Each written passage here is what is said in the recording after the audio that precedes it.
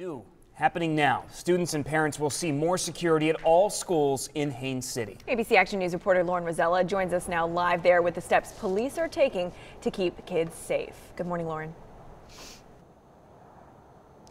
Good morning, Lauren and James. So what they're going to be doing is putting a police presence in every single one of their 8 schools here in Haines City, and that will be with the help of the Florida Highway Patrol. They announced this all on Facebook late last night.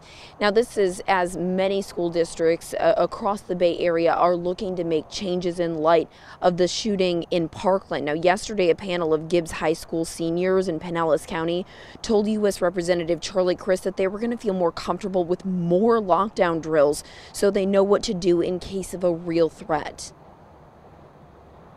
Mandatory and random lockdowns, it could prevent anyone who has a weapon to cause harm. The school resource officers will easily find the ones doing harm and stop them before any damage could be done.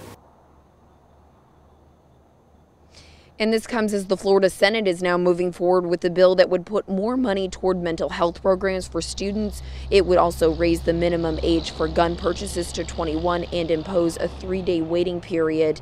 It could also potentially allow teachers to be armed in schools. The House, though, has yet to vote on their version of this bill. Now, ahead at 5:30, we're going to tell you about the move Sarasota County schools are now making to try and keep kids safer in their schools. Reporting live in Haines City this morning, Lauren Rosella, ABC Action News.